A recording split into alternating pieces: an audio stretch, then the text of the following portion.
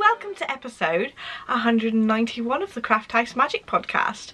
My name's Ellie and I'm coming to you from Norwich in Norfolk in the UK, and today is the 1st of January. So happy new year everybody. So I'm here to share all the things that I've been making since the last podcast. Well, I say this, but I'm only going to share the things that I planned to share on the day that my baby was born, because I'd already sort of planned a podcast, and then I've done some more things since then. So I'm going to do the podcast that I did originally plan on the 18th of November, and then next week I'll catch you up with the things that I've made since then. So there's been a couple of other videos I've popped up in the meantime that I'd sort of pre-recorded so that I would have something to put up on the channel while I've had a few weeks off, but now I'm back on schedule for a weekly podcast. So hopefully I'll be able to make enough to be able to show you something interesting every week. We shall see.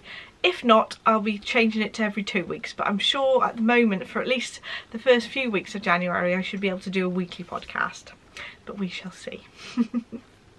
So today I have some knitting, I have some cross stitch, some sewing, a blast from the past, some confessions. These are confessions from before Christmas as well, so very naughty. And I have some information on my shop update and yarn clubs, etc. So if you're interested in seeing all last year's yarn clubs as an example of what this year's yarn clubs might be, I will show those, and I will also be telling you a bit about this year's yarn clubs as well. So let's get on with the knitting, shall we? And I have a finished object, and it is my Shawlography shawl, which I finished before Christmas. And I'm really pleased with how this came out. It is quite a busy pattern. There's lots of different stitch motifs here. I have to use the boob shelf so that I can show you. There's lots of different motifs. So I'm glad that I chose colours that were sort of quite close together and not too rainbow effect, because I think that would have been a bit too much for my taste, but I'm really pleased with how that's come out. So I especially like this section here and these funny little loopy bits that remind me of pasta shapes for some reason. Now it's blocked, I think the colours sort of are brought together a bit better, and I actually quite like this bottom border. What I actually did was that I blocked it, but I did a wavy blocking edge on the bottom so that it wouldn't be just a straight line, and it's kept its shape, and it's been blocked actually way over Christmas, so it should stay like that hopefully. Because I didn't want it just a smooth line, I thought it needed something a little bit extra around the bottom. So that's what I've done with that. So I'll probably wear it either my standard way of, it does look a bit ridiculous when it's over the top of my hair. Probably wear it sort of like this, where you get little snippets of all the sections, which is really lovely. Or as a proper shawl over my shoulders. My hair is very wet at the moment, so it's hopefully I won't wet the shawl too much, but there we go. Over the shoulders it looks really nice as well. And I'm glad that I had a go at doing the mystery knit along this year. I just get so excited when a new clue comes along. The mystery knit along from Stephen West I always find is really fun to knit every year, so I'm definitely going to do it next year as well. Who knows if I'll actually keep up with the clues. For the 2021 Shawlography, I did keep up with it most of the time except for the last week, and then it took me a couple of weeks to catch up with the last section at the bottom just because I was busy with other things. But I'm really pleased with the colours that I picked for this. So I picked some of the colourways from my own hand dyed yarn. So the colours I used were from my Fade to Grey mini set. I will be offering it in a full skein as well as the mini set in a couple of weeks time, but I will tell you on the podcast when they're available. So I am planning on bringing all my yarns back into stock again next week on Friday the 7th of January, so watch out for that. I will be announcing it again on the podcast next week, and I will be bringing in some of the colourways that I dyed for some of last year's yarn clubs as colourways for the shop. So I'm really pleased that I finished this. It's really pretty shawl, and I think that'll be something that I wear. I did dye this on a beautiful soft MCN base, and I love that for a shawl. So I'm definitely going to be wearing this lots, and I haven't been wearing it up until the podcast so that it'll keep it nice and pristine to show you, and I've been dying to wear it. So there we go, that's my finished object for this week. Oh, and I forgot to show you the back actually. I don't think the back is quite as nice on this one, but it is very cool that there's these holes right through it. But there we go. Oh, I tell you what I did forget to say. So on the last section, I actually put the border on the wrong way round in the end. So it's supposed to be this side it is showing, but I actually ended up putting it on the wrong way, which incidentally I've noticed that I actually liked better, because there is more of a blended colour change. So if you look there, there is more of a blended colour change compared to that side, and I thought that the blended colour change looked like it went really well with this section where you have the same sort of pearl bump colour changes, so it looks like it was meant to be. But at the beginning I thought, oh no, I've done it wrong, but actually I liked it better, so I kept it the same. Everything else I kept as in the pattern, and I followed, so I selected which colours I was going to use as A, B, C, D and E, and then I just followed Stephen's instructions where I was going to place those colours, because I think he gives you a pretty good idea about sort of colour placement and not putting the same colours close to each other if you just follow what he says. And also if you don't follow exactly where the colour placement that he's used, then you might end up not having enough yarn of a particular colour. So there we go, that's once that finished. So like I said, I have been working on some other things which I will be updating you on next week's podcast in terms of knitting, but I've got some other things to show you which I finished before Christmas and I want to catch you up on first. So next is my cross stitch section, and I had done a small amount of my cross stitch that I'd started a while ago, and this is how it was looking.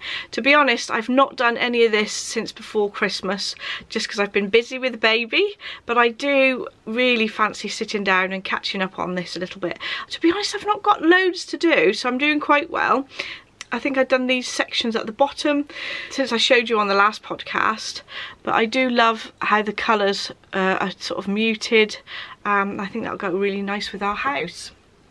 So this is the little school sampler by the Cross Stitch Guild, and I will leave a link to this kit because it came with the linen and everything all with it, and all the threads as well. So next I'm going to talk about my sewing. So I had started on the last proper podcast, I showed you that I'd started a baby mobile, and I'd taken inspiration from a pair of curtains and the bedding that I bought for our son's bedroom, and drawn some sketches out using some inspiration from sketches that people had done before of a fox, etc., and modifying that into a character that looked similar to the curtains. So I then used some felt and I cut out the shapes and used blanket stitch to sew those together, and I ended up doing a fox, a rabbit, a butterfly, a bird and a hedgehog. So I thought those characters worked well with the sort of woodland theme and the curtains and everything. And we had a mechanism that Adam had purchased from eBay, and if I can find the link I will pop that in the description bar down below, but it does play music as well as turning around as well. Hopefully, with the magic of technology, I will have put on the screen a video of the actual mobile turning around so you can see what it looks like. As yet, we haven't got the cot in his bedroom because we're using the Moses basket in our bedroom, so the room isn't complete itself. So I will be showing you that later once it's all sort of in place. This is just the mobile, and we've attached it to the back of the chair at the moment just because we haven't got the cot sorted because he's still in the Moses basket. But you can see what it'll look like, and he's already shown an interest in watching the little creatures go round and listen to the music playing, which is lovely. So I bought the felt from a shop called Paper and String, and I'll leave a link to those in the description bar down below. It is a mixture of wool and polyester, mostly polyester, but there is some wool in there, but it is quite a nice quality felt, which sometimes isn't so nice if you just get it from a standard haberdashery, but I did like the quality of these sort of heathered effect felts. So I'll leave a link to those in the description bar as well. So my next section is Blast from the Past. Now I thought of using this item because of something I've bought in my confessions section, so it'll link in nicely. But it is a t-shirt that I made out of some fabric from the same shop as I bought new fabric from. So this is why I had to purchase. So Barbara, would you like to pop over and show me the Blast from the Past t-shirt? Thank you very much, Barbara. So Barbara is wearing the Agnes t-shirt from Tilly and the Buttons. Now this t-shirt pattern does have some different variations in that there's a variation where you can sort of stitch it like this so that you've got more of a V-neck shape, and some ruched sleeves as well, but I've just used the standard sleeve length and sort of the standard neck. But I do really like this pattern. It's a lovely fit.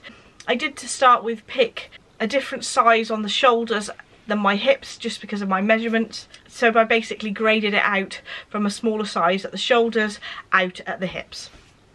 But I love this fabric. So this is from a shop called Elzah Fabrics, and it's got this gorgeous cactus and floral watercolour, and it's just lovely. And I only bought a metre of this one because it's got a white background. I thought, well, I don't want to have too much white in a dress because I just wouldn't feel comfortable, and because it's not quite as flattering wearing too lighter colours. But I thought, oh, I love this so much, and I had another look on the website, and actually they do have one with a darker background. But at the time, I don't think there was any stock. Now, I just happened to be looking on their Etsy shop, and I saw that they got a small cut back in stock, and I was like, yes, I have to have this. I have to have this.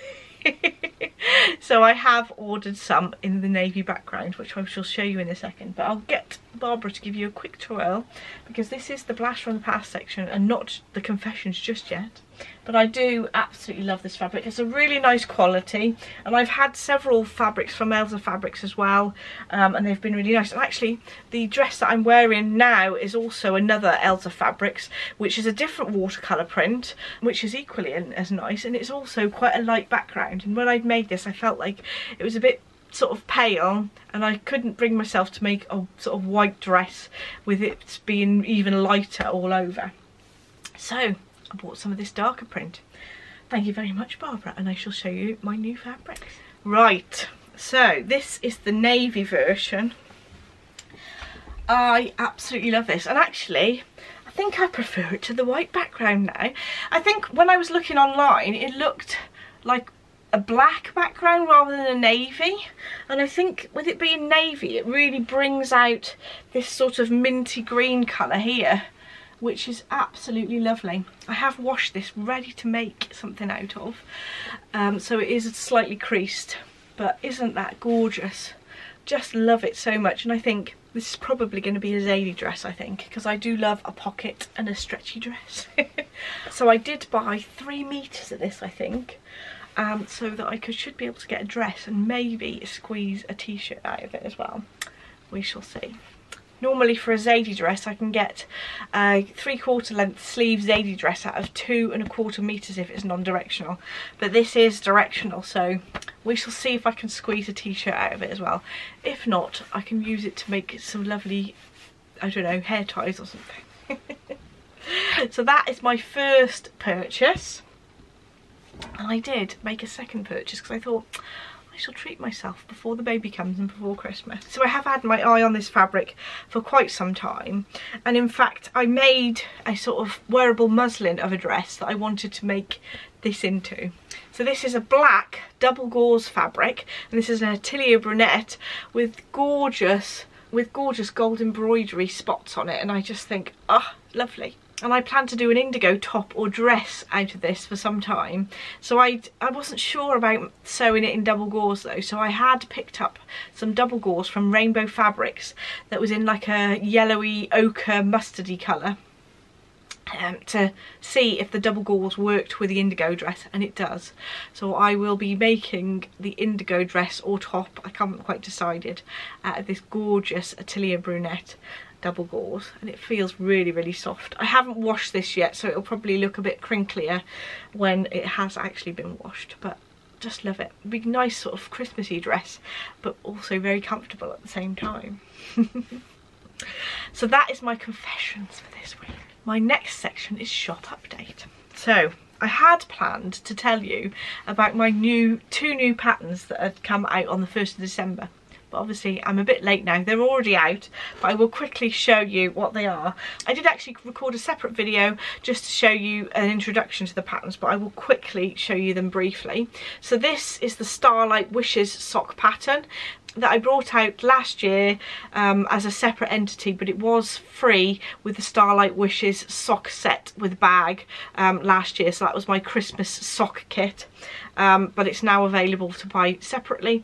This yarn isn't the one that I dyed for the kits, it's just that it shows up better on the screen because it's all cream, but it's got shooting stars and then the starry sky, and I had to add pom-poms because that's to represent a snowball fight in the middle of a starry Christmas evening. So that's the sock pattern, and you can knit them in both 4-ply and DK weight yarns, and the same goes for this blanket as well. So this is my triangulum blanket pattern, and I've got a small baby sort of blanket size just to show you as a sample. And you can see that it's made of little triangles. So the triangulum name is named after the triangulum star constellation, and because last year's sort of Advent theme was the Starlight Wishes, we had to have a star sort of themed blanket pattern to go with it. So the triangulum star constellation is obviously a triangle shape because of the name triangulum, and I used that inspiration to do these little triangle patterns that link together, and you can add it in sort of any order really. It's not restricted like you are with the Cozy Memories blanket. You don't have to go in a certain direction. You can just pick up stitches and put the triangle wherever you like. It's quite a simple pattern. If you've done decreases and a knit stitch and worked on DPN needles, you'll be absolutely fine knitting this. So there are instructions to put all the triangles together, and also on how I've added the I-cord all the way around the edge of this, and I've also linked some video tutorials on how to do the I-cord and join them together and things in the pattern as well, and I'll link those in the description box down below. So there we go. So if you look closely, you could use your colours to highlight like a hexagon shape. There's lots of things you could do with this. It's a little bit like a sort of quilt in that the triangles are all joined together to make a bigger blanket. But that is the triangulum blanket. So the patterns are both available on my website and on Ravelry as well, and I will leave a link to both those patterns in the description bar down below. So on the 26th of December, I brought out the pre-orders for the January yarn clubs for the 2022, which I'm really excited about. I really enjoyed creating all the different colourways for last year's yarn clubs. So last year I did a music from the movies theme for the sock set, so I picked songs that were really memorable to me from my favourite films. I picked 9 of those, so I did the clubs from January to September because the end of the year gets a little bit busy with all the Christmas stuff. And it just so happens that I also had a baby this year, so it was lucky that I didn't organise to do more of the yarn clubs over the year. And I also did the mixtape minis, where each month I pick 5 songs to go on sort of a mixtape and dye the yarn according to the inspiration of those songs. So it would be like 5 songs on a cassette tape basically, and you get a piece of card that comes along with the mini set, which looks like the insert in a cassette tape, which I thought was quite fun. Anyway, I'm going to very briefly show you last year's yarn clubs. I'm going to show you and tell you the names of the sock sets, but obviously I can't go through every single song of all the minis last year because there's 5 songs for each set, so I'm just going to quickly show you those for each month. But in terms of the sock sets, this one is As the World Falls Down, and this is from Labyrinth. The second one is The Power of Love, and that's from Back to the Future. The next one is I Had the Time of My Life from Dirty Dancing.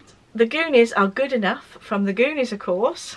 The next one is Take My Breath Away, and that's from Top Gun.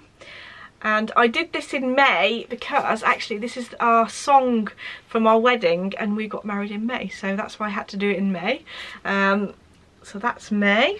And then I have June, which is The Never Ending Story. I have July, which is Everything I Do It For You, and that's from Robin Hood, Prince of Thieves. I have August, which is Two Heads Are Better Than One from Bill and Ted's Excellent Adventure. And then last of all, I Will Always Love You by Whitney Houston. So those are all the yarn clubs from January to September last year in terms of the sock sets are all inspired from music from the movies. And now I have the monthly mixtape minis. Like I said, I'm not going to go through every single song, but this one is January,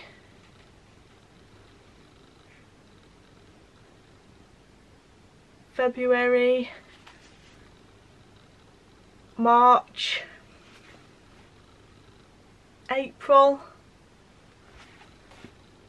May, June, July, August, and lastly September.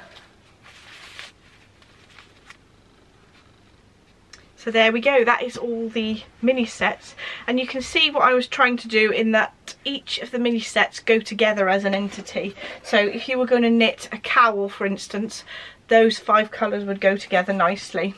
Same goes for all the sets. So this year I decided to do mixtape minis again because it was so much fun putting a sort of mixtape of songs together and dyeing the yarns according to those songs.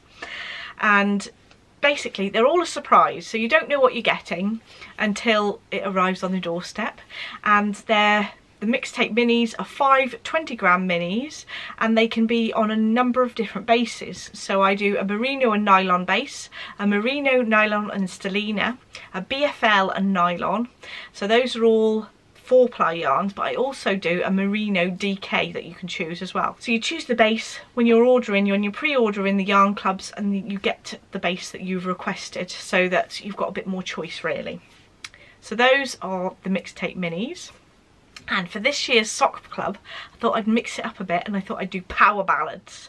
My favourite power ballad song, and the yarn will be a 100-gram skein and a 20-gram skein sock set.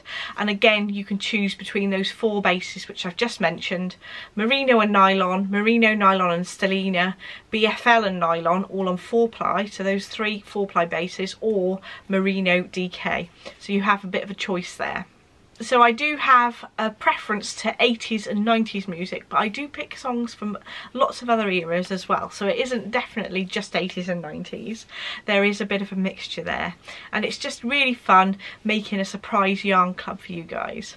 So you can order the January yarn clubs for both the power ballads and the mixtape minis from now until the 9th of January, and they will be shipped on the 15th of January. So I will be taking them down and then dyeing them to order. So do make sure you get your order in before the end of the 9th of January if you do want one of the yarn clubs. So I will be doing the power ballads and the mixtape minis throughout the year until September. So there'll be 9 different months where you can purchase the yarn club. And I will leave a link to all the details of the yarn clubs, which is on my website, which tells you like the dates that they're coming out and when they will be shipped as well, in the description bar down below, so that you can see ahead of time when things are going to be released, etc. So when the listing is ready to put up, there will be then a separate link for January or February or March, etc. So you can purchase those separately.